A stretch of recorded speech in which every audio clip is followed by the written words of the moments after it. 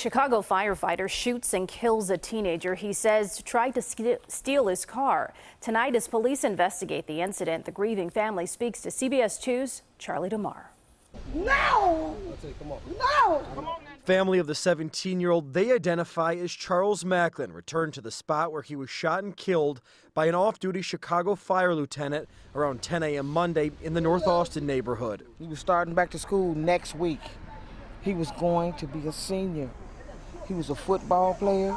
Police say Macklin jumped into the off-duty lieutenant's already running car on the 1400 block of North Lockwood. Witnesses say it was this Jeep. In fear of being run over, police add that the CFD lieutenant shot Macklin, eventually crashing into this parked car. I don't care what type of badges he had on. He's not above the law. How come he's not locked up? Why is he still sitting in his house and we got to go bury my nephew? He was here very regularly. Marshawn Feltus, a mentor with the Westside Health Authority, says despite previous run-ins with the law, Macklin was active in the mentorship program. Even though he was finding his way, I felt really hopeful. I wouldn't want the nature of this incident to be the banner or the totality for this young man's life.